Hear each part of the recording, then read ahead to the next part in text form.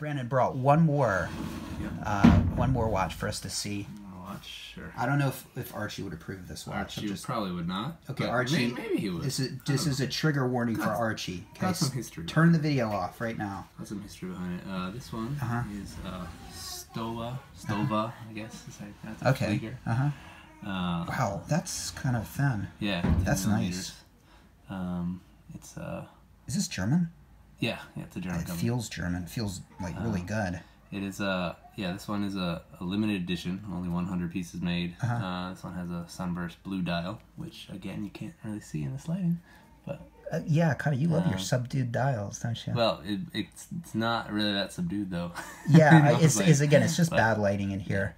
But nice date placement. Yeah, perfect date placement. Yeah, actually. Especially when it's the 6th of the month. Yeah, because like if you pull it out, pull it out, you change it to the 6th, right? Mm-hmm. That's right. Bam, right. All right, now it makes total sense. It's got a really solid feel to it. I got to be honest. Is this the strap it came on? No, actually, but it is a Stowa strap. Okay. That comes on the normal Flieger models. This one just came with like a normal brown leather strap without the rivets, but I love the rivets. So all right, and so you can manual wind this? Yeah, it's all right. It's screw down 2824, same as your Hydronaut. So. And non-screw down crown? Non-screw down. Okay, so I can just go to it. Yeah. Yeah, there's that zippy wind of the ETA. My Hydronaut has a zippy wind too. Yeah. Actually, my new GMT had a zippy wind too, and it was like that kind of freaked me out. Yeah. If it had been a sub, I would be sort of worried that somebody had replaced the movement, but the the 3185 was right. doing its thing, so it kind of made me feel better. Yeah. But this watch is kind of special. This one took me a long time to find. By the time I knew I wanted it, they were already sold out. Again, only 100 pieces made. And the Stowa Fliegers, I like the Flieger style. Of course, it's got kind of an evil history, as they were like pretty much like Nazi watches for the German Air Force in World War II. But regardless of that, like they've become, like the Flieger style has become a classic style in aviation watches, which are one of my favorite genres of watches. All right, that's interesting. So Stowa was one of the 5 original companies to manufacture the Flieger back in the 40s. So that's why I wanted. It was like IWC, Stowa, Laco, Vempe, and Alange und Söhne. Okay, and so Flieger watches, as in like that's a pilot watch, fly. Yeah. Okay, I guess that translates to what, flyers? Yeah, flyers in German. And this would be like one of the original. Yeah, I mean the original ones were 55 millimeters, meant to be worn over. Like, and this is flight suit. This is 40. Okay, well I'd much rather have a 40. Yeah. Let's see. What do you guys think?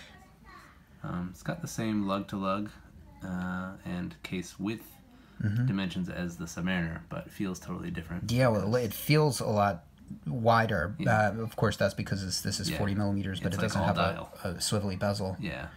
Well, it doesn't have a swivelly bezel, so you know I can't do it. Yeah. But no, it is a good-looking watch, and it looks like it's got some pretty fantastic lume on it. This whole thing, oh my god, that thing in the dark is amazing. It's my favorite watch that I own when it's in the dark. Yeah, every bit of it lights up. Yeah, and the second hand is just, it's so long, and seeing that thing swing around in the dark is really cool. So. And you got some bevels there. Yeah. And what does a watch like this run? I think they retailed for like 900 euros when they came out. I paid a little bit more than that because they were sold out at the time and there's a premium on it. And this is 26 of 100. Yeah. Very interesting. So do they come out with a lot of limited editions? No. They don't. Okay, so it's not like one of many. They have a few other Men on the Moon. Yeah, they have a few other limited editions in their other ranges, and a few in the Flieger range as well. But this is the only blue dial Flieger that they've ever done. And I loved how it was different than the normal black dial Fliegers that you'd normally see. I like watches that are slightly different. You know, that's kind of the reason why I got the Grand Seiko, because that's a limited edition as well. No, you've got very eclectic tastes. Unlike me. Yeah, I'm pretty much. You're much more conservative than me. Yeah, give me a swivelly bezel 40 millimeter dive watch, and I'm good. Yeah, you probably are a more well-rounded watch person than I am. So I try not to have too much of one style or too much of one thing. yeah, I don't like yeah. more than It shows. two. It shows. I don't like more than two of the same dial color. Well, you're also much more forgiving than I am about certain pieces. Yeah. Okay, what does this run time-wise? I mean, this is... It runs pretty well. It's a top grade at a 28-24, which they tend to run pretty well anyway. Have you? But right now I'm getting +3 on that one. +3. Okay, it's fine. Yeah, that's pretty good. That's really nice. It feels like a really high quality watch. Yeah, I'm very pleased with it. Yeah.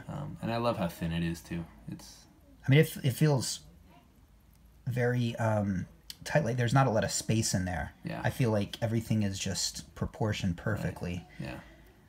Yeah. Yeah. So, what do you dislike about it? Well, I guess there's one thing. Because it's so thin, at times it can feel a little fragile. Really? You know what I mean? Oh God, it feels really solid to me. But it I does hear you. feel very solid. But like compared to like a thicker dive watch, you know, like that has a beefier case. Sure. It can it's probably just a mental thing for me. But it can feel a little fragile. But I haven't had any problems with it in terms of reliability or anything. So. Okay, so I'd say that's probably my only dislike. I mean, I guess I wish it had a bit more water resistance. It's only 50 meters. Okay, but yeah. it's a supposed to be a flight watch. Yeah, I mean it's okay watch, for the rain, and that's really. I mean, it's not like you would take this to the beach or anything like that. So I'd never swim with it. Yeah, that was actually my next question about the water resistance on it. Yeah, only 50 meters, but. All right, Sophie, what do you think of this watch? You like it? Yeah. Yeah. What do you think? Which do you prefer? Do you like this one, Stowa, or do you like this one? This was Stowa. You like this one? Oh wow! All right. I thought you were a Tudor girl, but I think so. yeah, it's pretty nice. It's got a nice blue dial. Yeah. So. And blued hands too. Yeah. Oh really? Yeah. Yeah, you're right. Okay. Yeah, if you tilt it just right, you can see the glint. Yeah. Now you can kind of see the blue. Right. Yeah. So the blue pop out a little bit. I saw it pop for a second. Yeah. All right. Cool. Well, hey, thanks for bringing it. Yeah. No problem. Seems like a nice watch. Yeah. All right, guys. Thanks for watching. Take care. See you next time.